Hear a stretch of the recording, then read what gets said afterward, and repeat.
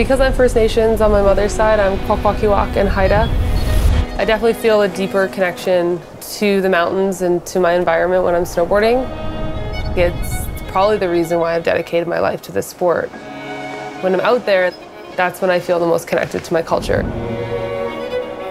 The Coast Mountains are a very special place, and I think that I'm definitely the person I am today because of growing up in these mountains.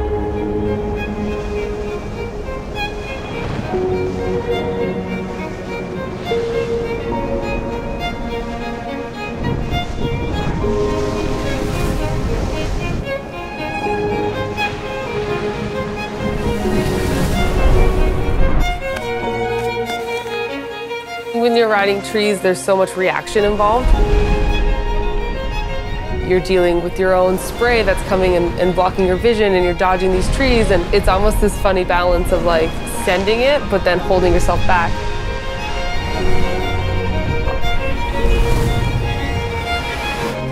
When you get like a first tracks tree run, you're almost like you can't even keep up with yourself, you're so excited.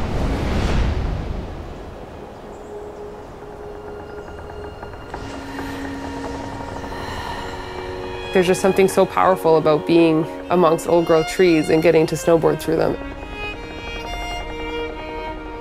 You're leaving these beautiful marks and arcs in the mountain, but the trees help dictate where that's going to go.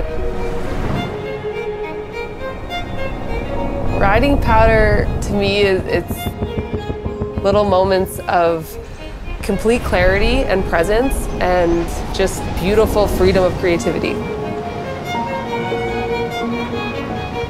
It's been so eye-opening to see how big the mountain range is here. It's so endless. You can just keep going and going and going. It's really inspired me to make the most of where I live.